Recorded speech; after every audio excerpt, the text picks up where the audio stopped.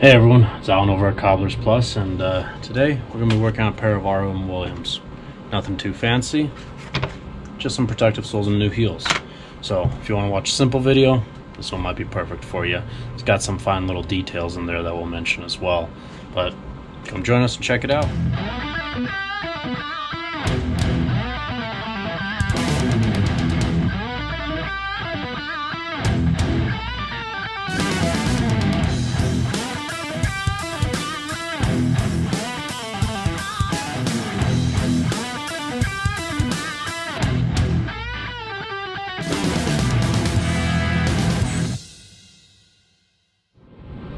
Alright, thanks everyone for joining us. So, like I mentioned, we're going to be working on these RM Williams here.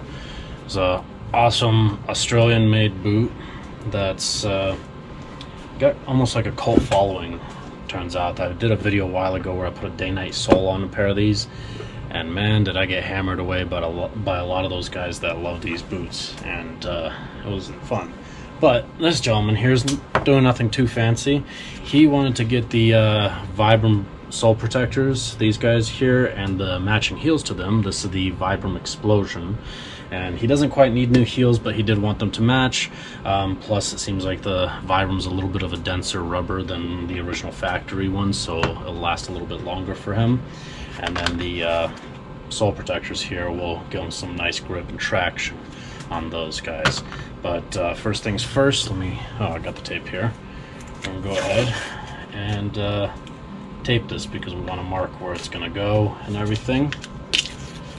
I'll give this gentleman a little bit of a shout out because he actually works, if you see the bottle here, at Stranahan's, and he dropped off this bottle, and yes, it's almost empty. Don't judge. I didn't drink it all. We don't drink on the job. We have that cigar lounge a few doors down where we did that live stream with Janelle with over there. Marcus and we've done a live stream in there before, I think on Facebook it was, in one of the groups. And yeah, we like to go there on Saturdays and just hang out after work, have a cigar or a couple of drinks. And this was after a handful of people joined in and had a sip here and there. So that's what happens. We got people that are finally relaxing at the start of the weekend. But first thing with these particular soles here, they are after all molded and everything, and so sometimes they have like these little edges right here that are kind of sticking out, and mainly the worst one is the one down here that we have to clip off as straight as possible, and we just kind of follow the original line of the mold. There we go. Looks a little bit better because you can see right here on this one it's uneven, and now it's a little more even. Okay, and we want to make sure everything is centered as much as possible. It's more of an aesthetics thing. There's nothing too crazy that we have to center due to the tread pattern. It's more of just the aesthetics on these. I had a pen. There it is.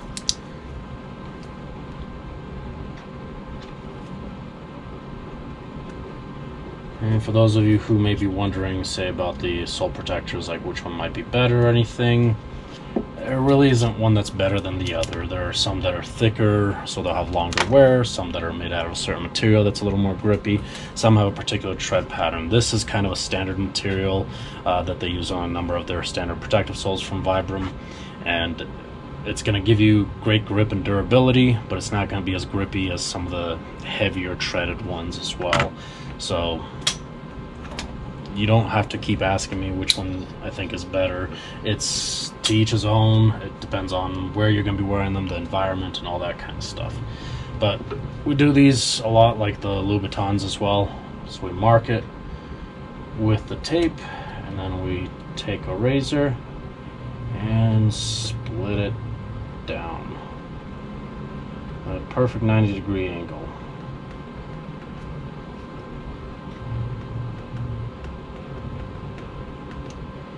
Now, some of my videos you may have seen me with, say, like the Louis Vuitton, Jimmy Choo's, a lot of the high fashion shoes and boots where we end up taping up all around here as well around the edges. Now we do that typically on something that's more low profile. Sorry, got interrupted with a phone call. But anyways, so we tape off the edges typically on the low profile soles, something a little bit thinner, like say these guys here where the sole is super thin. Well, thicker soles, we don't have to necessarily. So, got that. Go ahead and peel up the tape there. Just rip it off right where the line is.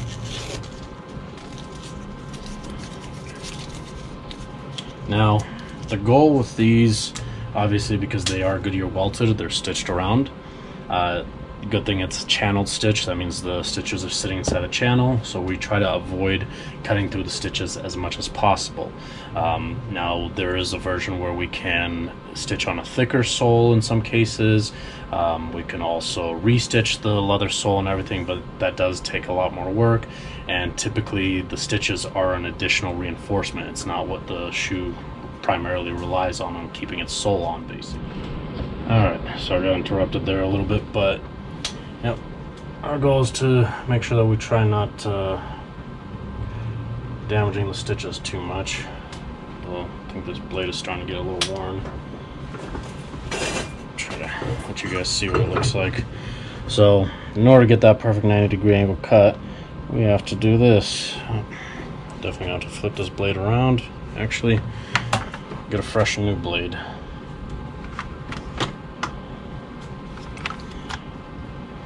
And anytime that we do, say, accidentally sand through or cut through any of the stitches, we're going to reinforce them with an adhesive anyways, so they don't come undone.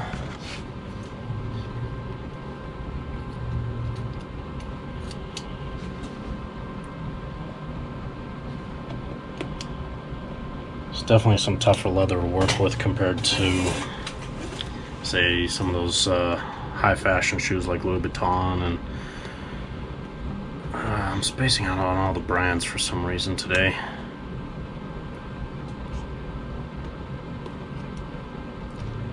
But it's pretty cool though.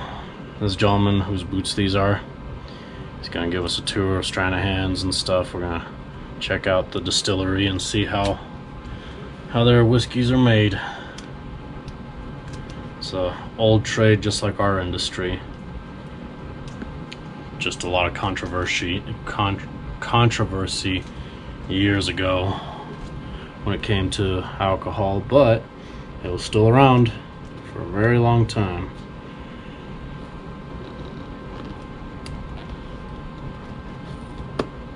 And this thing just does not want to cut the same.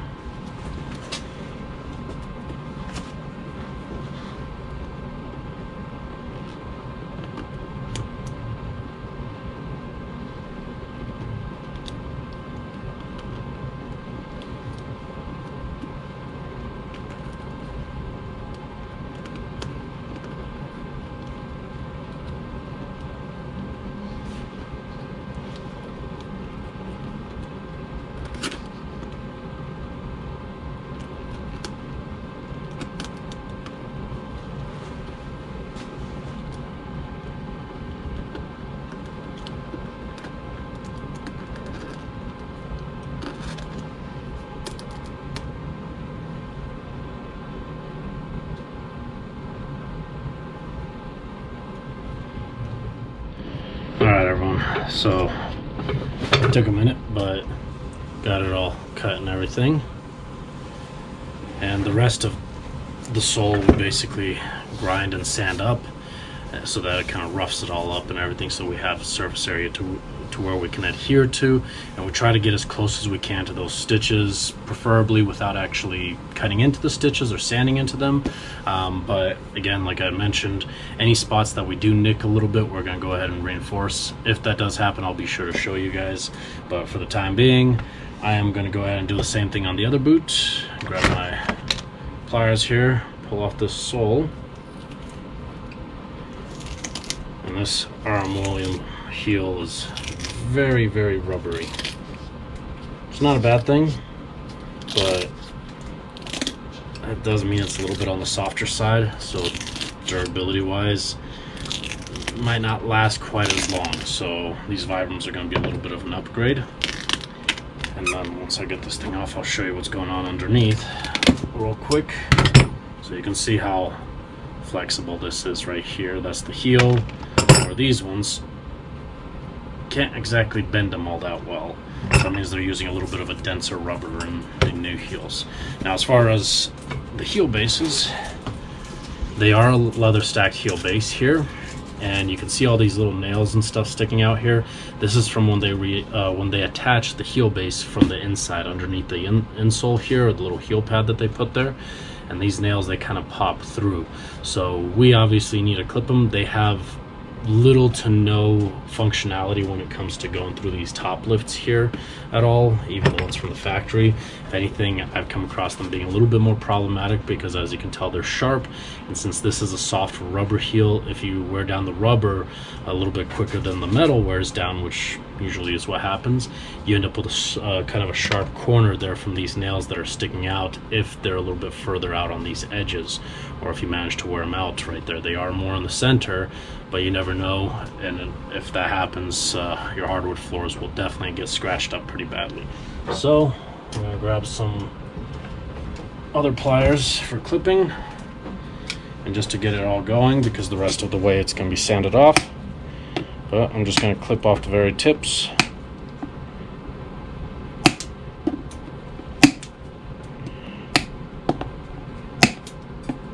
And they kind of shoot all over the place, but it's a cobbler shop. We got nails and everything all over the place. So at this point, we're all done with this one. We're gonna run it over to the sander, but first I'll take care of that one, and we'll see you back here in just a little bit. Oh, one other thing I'll mention during the sanding process, because I'm trying not to talk during the sanding process with the machines, we're going to rough these up. The protective soles here, they do have a really smooth edge that hasn't been roughed up, so I got to make sure that's all rough, and rougher surfaces tend to adhere a lot better. So we'll see you back in just a few.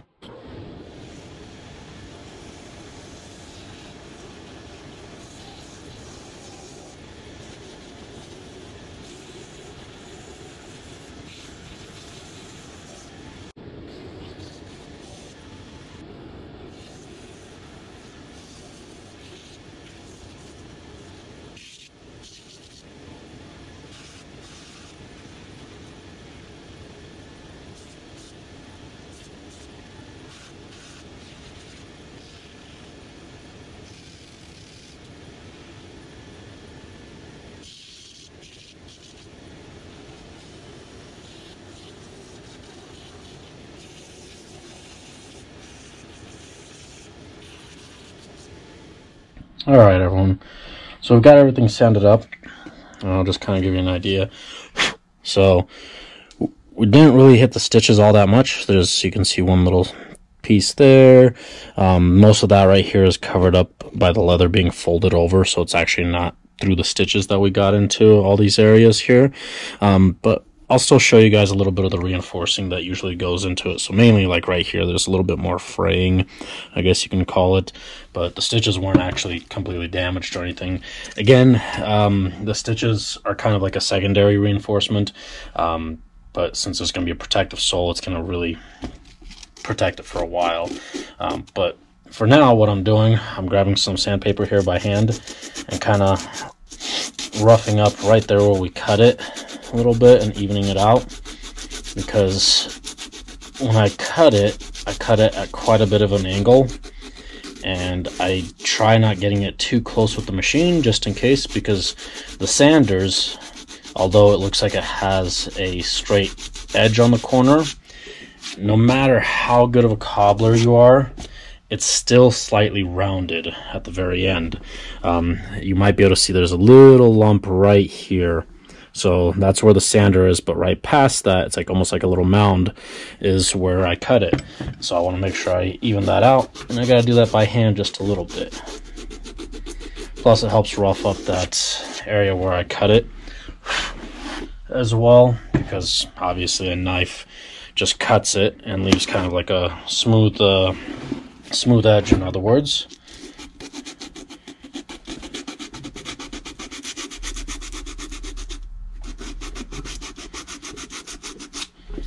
like this one might be just a tad bit larger, so a few areas I might just slightly chisel it away with a knife. Make sure that it's all nice and even.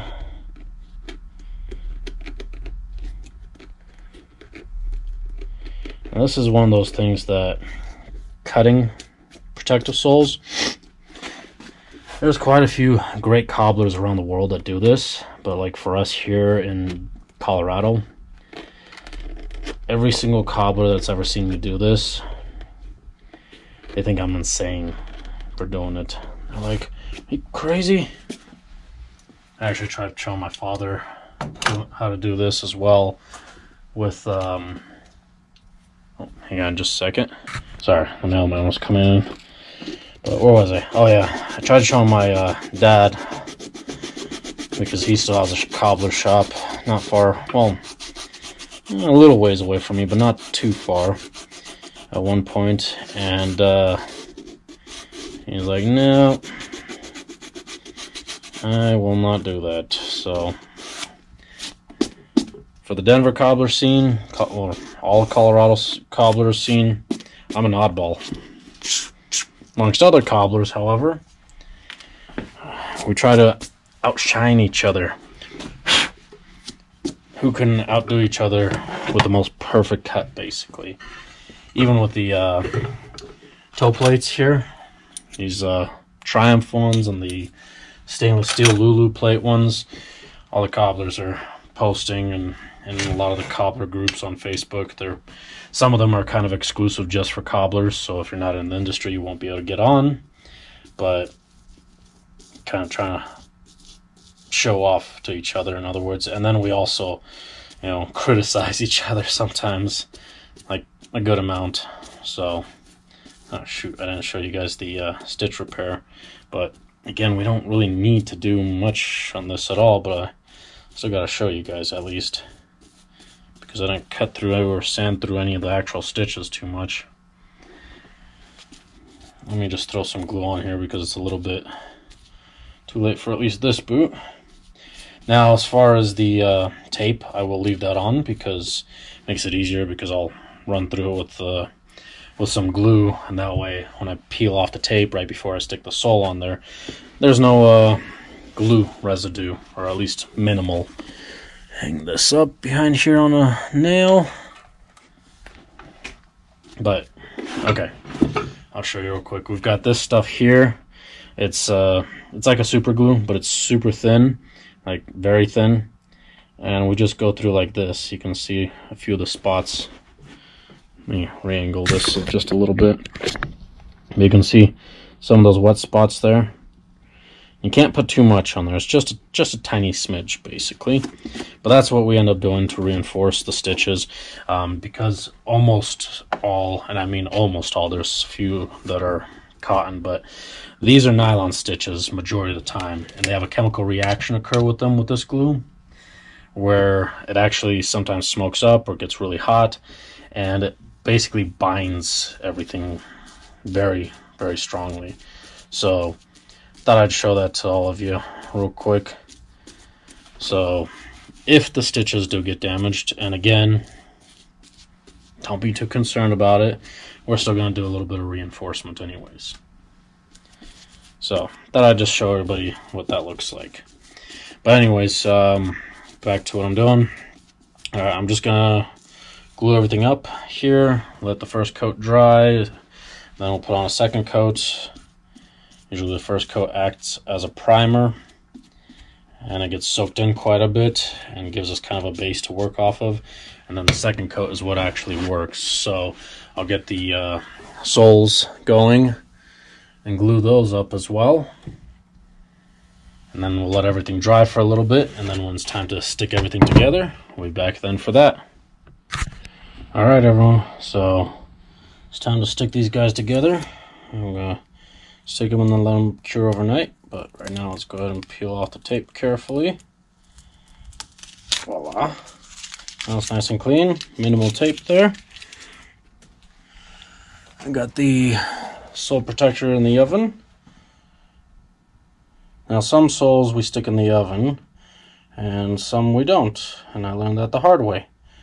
Those mirror gloss red bottoms that we use a lot of times, they don't go in the oven. They are made out of a different type of rubber where it melts like bad. So these, however, are different, so they can go right in the oven, heat up nicely.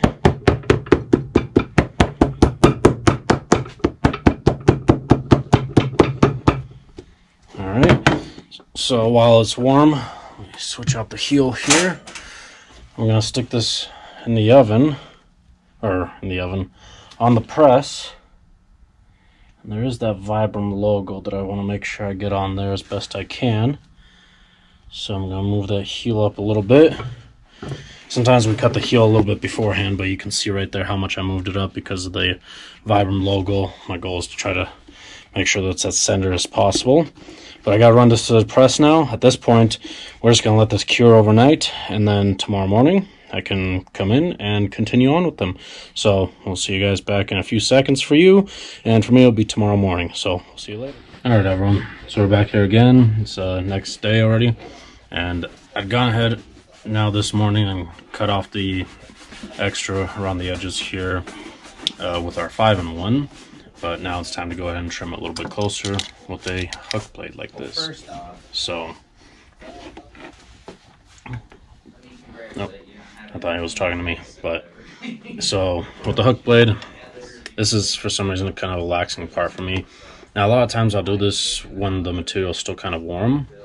But since this is a bit of a stiffer sole, well, the leather stiff sole, I could do it just fine when it's cooled off as well, because with a thin sole what happens is sometimes when you cut it and if it's already cooled off, you either have to have a really fresh blade and take your time, but other times if you're doing it a little bit too quickly and your blade's a little dull, you'll start pulling on the original sole because the heat transferred over still, where on a boot like this where it's a thicker sole, it makes no difference. But so the protective sole is easy. Now the heel, however, is a little harder because, as you can tell, there's quite a gap. This heel comes in just one size, so we have to cut it down. Typically, sorry about the bell, but typically we usually pre-cut these heels where they need to go. I didn't do that. I don't know what I was thinking. I was like, oh, they'll just fit, and forgot that I should probably pre-cut it a little bit. But not a problem. I'll just have to do 2 cuts here. First one is to take a good bulk of it off. But because it's a thicker piece of material, it takes a little bit more effort. There we go. Ah, there we go. Alright. Now get a little bit closer. Obviously a lot of this will get sanded out as well, but it's going to take a little while to sand through it versus just having to cut some of it off. And it looks like we might have to do a 3rd time. You making a video? Yeah.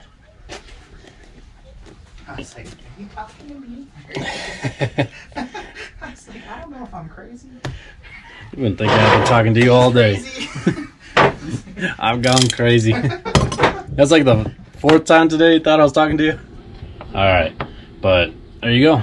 Got it all cut up. So now we're going to switch over to the sander. But what I did notice real quick, I'll touch up a few spots for this gentleman. There's a few little frayed areas here that are sticking up like that. I'm just going to take a lighter real quick to it and just run it across. And it's going to melt that. Sometimes when we spot things like that, we'll run a lighter through it. See right there, it's kind of fuzzy looking. Just take a lighter to it. Majority of the time it'll help melt those little threads that are sticking out.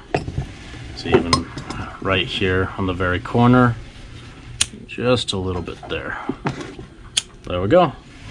So we'll run over to the sander and continue on with these.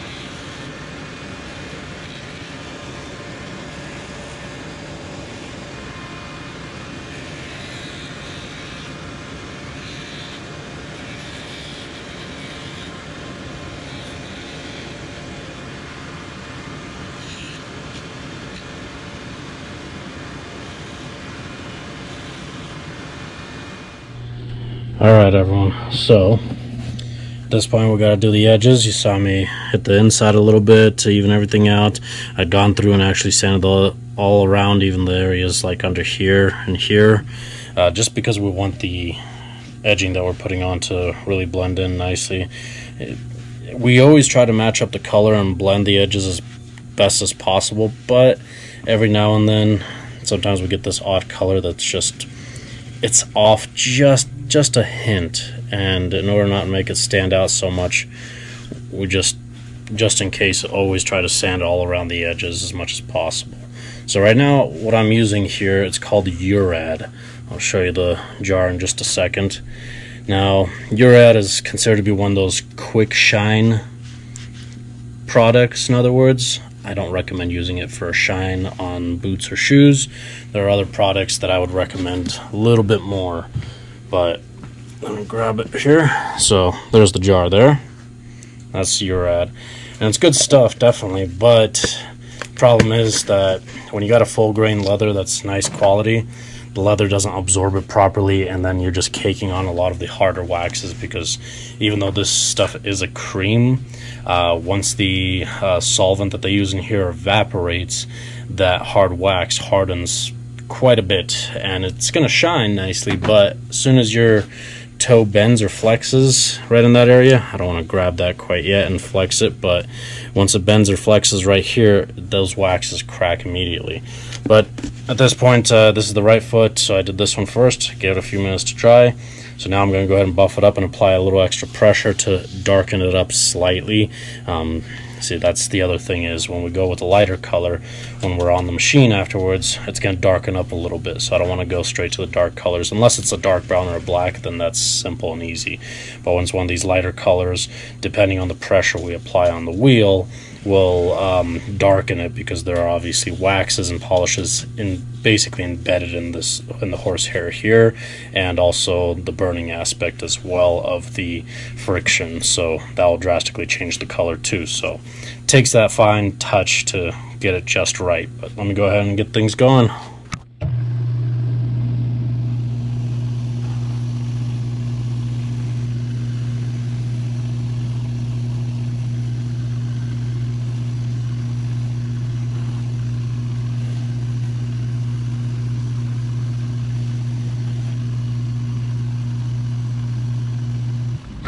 Alright, there we go.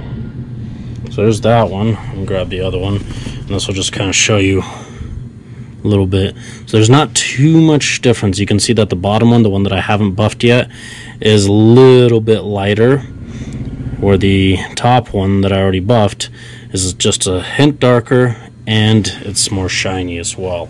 So that kind of gives you an idea that buffing is very important at the end, whether it's the soles or the uppers. We get some people that ask us, well, I bought cream polish for my shoes, but my shoes aren't shiny. Well, did you buff them well? And they say, well, I didn't know I was supposed to buff it. Yes, buffing is a must if you want it to be shiny. So let me go ahead and finish out this one real quick, and we'll meet you back at the workbench. Alright everyone, so got them all taken care of there. So this is the Vibram Explosion heels and Vibram Explosion sole protectors here. You can see there that tread pattern. It's got interesting pattern, almost like one area's got really fine pattern, the other one's kind of blown up as if something's trying to push through, almost like this interesting 3D effect. In other words, from the side view, this is a bit of a thinner sole. It doesn't stand out all that much or anything like that. So if you're ever concerned about, well, how's it going to look from the side view, I've had a few people ask me, that's what it looks like right there. Especially when you got a matching heel and everything together, it works out great. But otherwise, yeah, there's other soles obviously out there, other sole protectors. There's heavier, thicker ones. There's some that are even thinner as well, but there's a number of variants and options. All of those you can find on our website, including these ones. Through the website, you can order either just the sole protector service that we provide. It's not the protective soles themselves, it's the overall service, or you could do it with the heel combination as well. Otherwise, if you're local here, swing on by anytime, or over here in Denver, and If you have any questions or comments, please keep them short, leave them down below. Otherwise, if it's a longer question, either please call, swing by, or shoot us an email. We are trying to get back on track with our emails. We got a little overloaded with a number of emails, so trying to get through all of them, and same thing with the comments as well. But otherwise, I'll grab his bottle here. Also, don't forget to check out Stranahan's if you're here in the Denver area. They'll be doing tours. I don't know when exactly, but when they start doing them, I'm definitely going to be checking it out, and I highly recommend you do as well. Otherwise, give them some love and attention on their Instagram as well, and check out their website. Got some cool information on there. And to all of you watching, thank you. Hope you enjoyed the video. Make sure you hit that thumbs up button, because obviously with YouTube's algorithm, it helps our channel grow, especially if you're watching the videos from start to finish. It especially helps as well. YouTube's been crazy about their weird algorithms. I don't know what the whole details are. All I know is that I'm supposed to say thumbs up are good for us. They help the channel. Watching the whole video helps as well. And obviously, as always, subscribing helps significantly, and sharing too. Share the video. So this is kind of a more simple repair, nothing too fancy, but I thought I'd show it off. It's been a little while since I've shown any kind of sole protector work, especially on a pair of men's shoes, or boots in this case. Check out RM Williams if you're not familiar with them. Phenomenal boots that come out of Australia. Very well worth it. These things will last you for many years. And otherwise, we'll see you next time.